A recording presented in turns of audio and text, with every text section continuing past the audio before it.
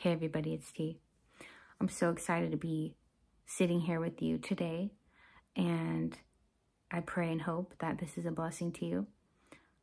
I'm going to be speaking on the topic of the Christian life, and I want to start with a definitive statement that I believe to be true, and that is that the entire Christian life, the entire Christian walk is a call to action. And I want to start by differentiating and going through what definitive statements are versus commands or calls to action. And I'm going to be reading the definitions to you, not because I think you're ignorant or because I think you're stupid or anything like that, but it's just for the record. So what is a call to action? Let's go ahead and read by definition what a call to action is. A call to action is the part of your message that tells your audience, so in this case, the message would be the Word of God, that tells your audience what to do, right? This is a call to action. I also want to read the definition. This is going to be straight from the KJV dictionary. The definition of a command. Command, to bid, to order, to direct, to charge, and to require obedience. Now, with that said, I'm going to be immediately going to a verse in the Bible.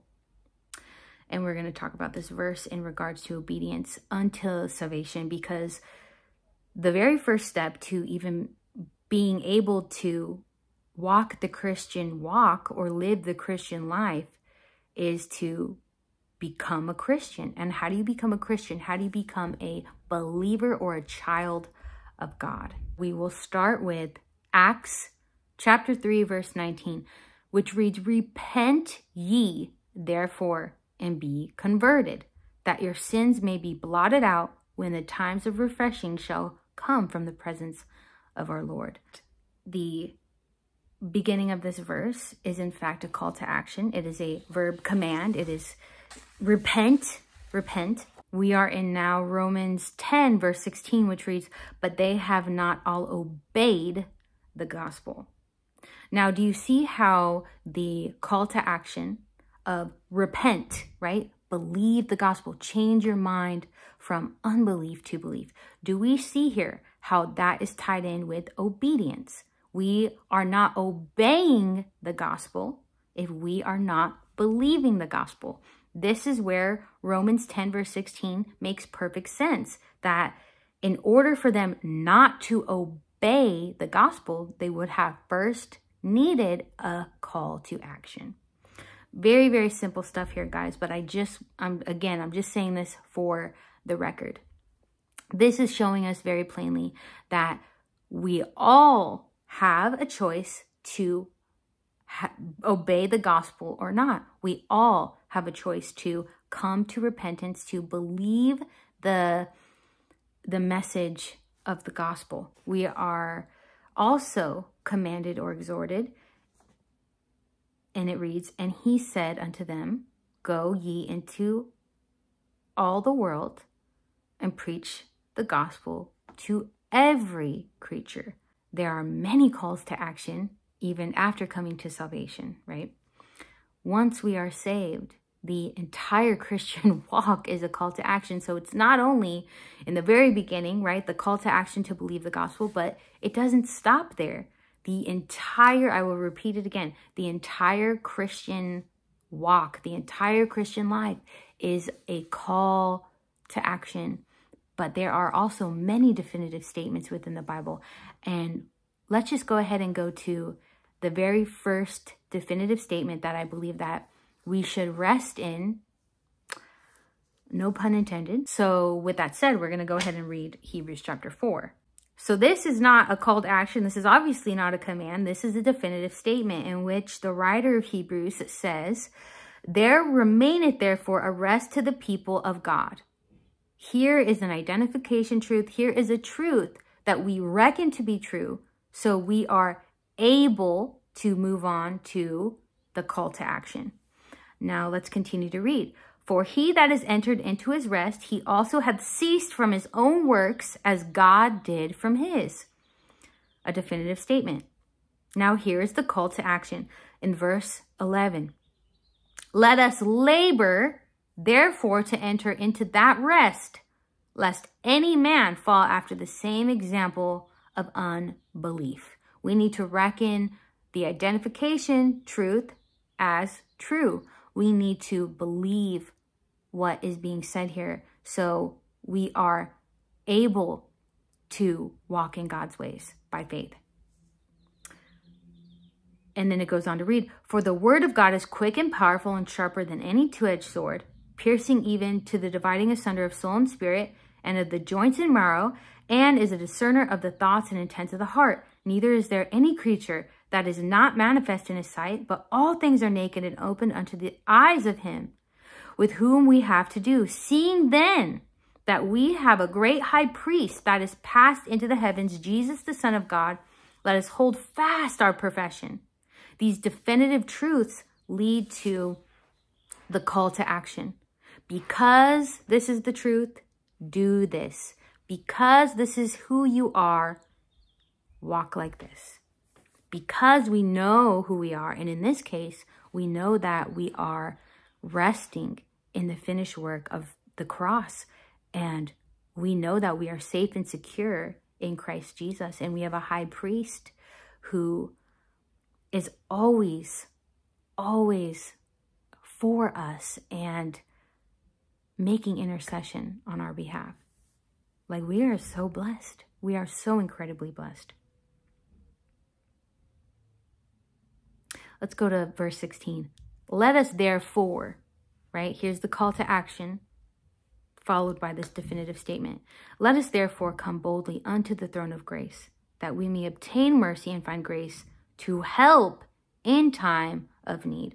So here's the first call to action that I see in the life of a believer, and that is to reckon the truth of our identification to be true and to rest in the fact that we are seated in heavenly places, and the call to action is to believe that we can go boldly to the throne of grace. We don't need to sacrifice an animal. We don't need to go speak with a priest and confess all our sins before we can go to the Father. No, Jesus is our high priest, right?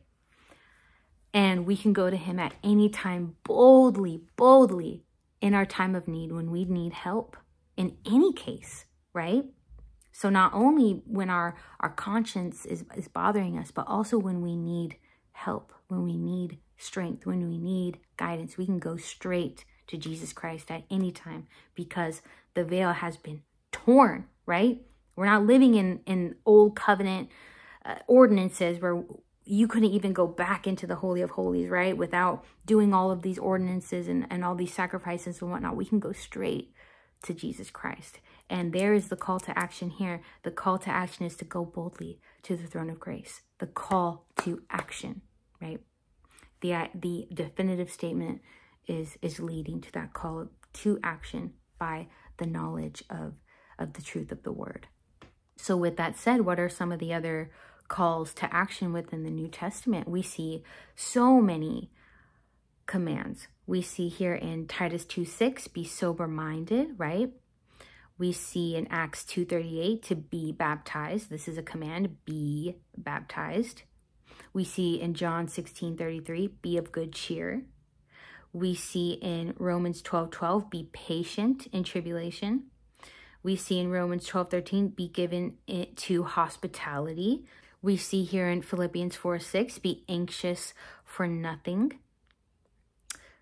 We see in 1 Peter 5:3, be examples of the flock. We see in 1 Peter 5:5, be subject one to another. We see 1 Peter 5:5, be clothed in humility. We see Revelation 3:2, be watchful, strengthen yourself. We see in Revelation 3, verse 19, be zealous and repent. This repentance is speaking to the church in regards to a sin, not in regards to salvation itself.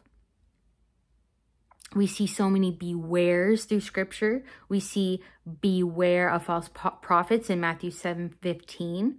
we see in 1 Timothy 1:4, do not give heed to fables. Like these are just examples of calls to action. These are examples of commands that we are being given.